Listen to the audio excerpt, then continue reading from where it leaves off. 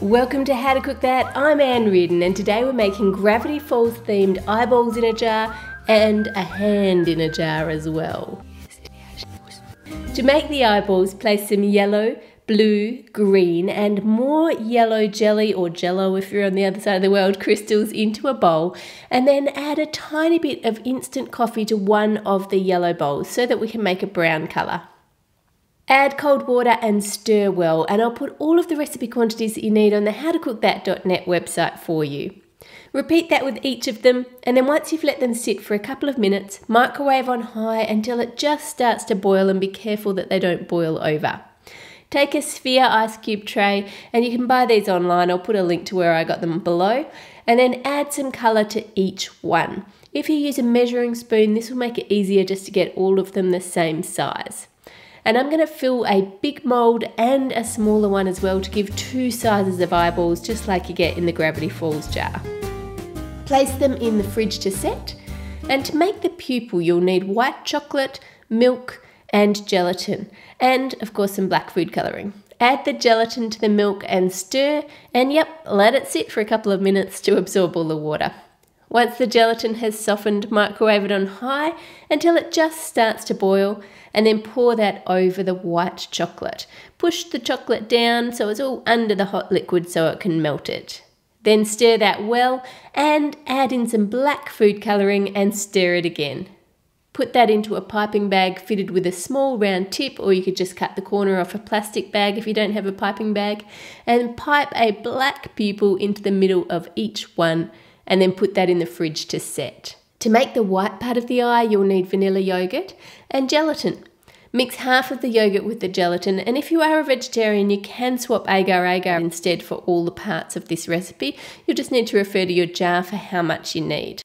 And if you want sweeter eyeballs, you could use vanilla pudding here, or you can just add more sugar to the yogurt. Leave the gelatin to soften for a few minutes and then microwave it until it's melted.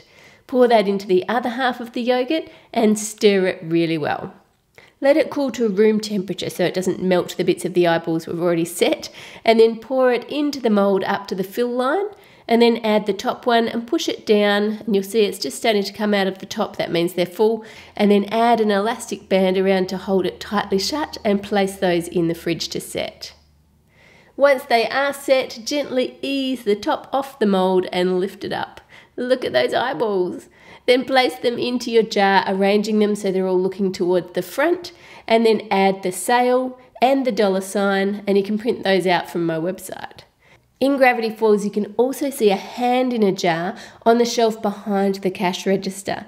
To make a hand, melt some white chocolate with a little bit of milk chocolate to give it some colour.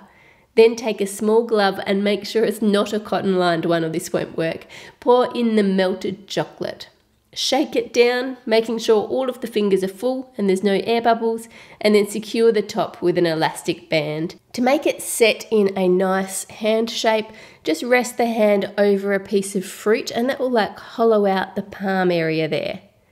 Once it is set, remove the band and cut away the glove. I kind of feel like I'm doing surgery here, just taking off jeans off a broken leg or something, and then place it into your jar. Now, if it doesn't fit, you could go and buy a bigger jar, and that would be the easiest option. Or if you're determined to make it fit like me, you can shave off some of the chocolate from the side, and then when it still won't fit, you could cut off a finger and reattach that later.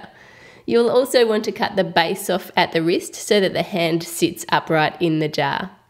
Now add some details using your knife. Cut an indent where the fingernails should be, then cut some grooves where the knuckles are, and add some details on the back of the hand, indenting down a bit in between the knuckles. Flip it over and add the crease marks on the fingers where the fingers bend, and on the palm of the hand, add a few lines there too. Add it into your jar and reattach that missing finger if you need to. And now that your hand is in the jar, you can add some yellow drink, which is like the formaldehyde that's the liquid that preserves these potted specimens. If you're having a Gravity Falls party, you could put this hand in a glass drink dispenser, which would be pretty disgusting, but it would look good. And there is also another jar in the shop that has a brain in it. And you can check out my old Indiana Jones video for how to make a cheesecake brain. It's squishy. It looks like a real eyeball.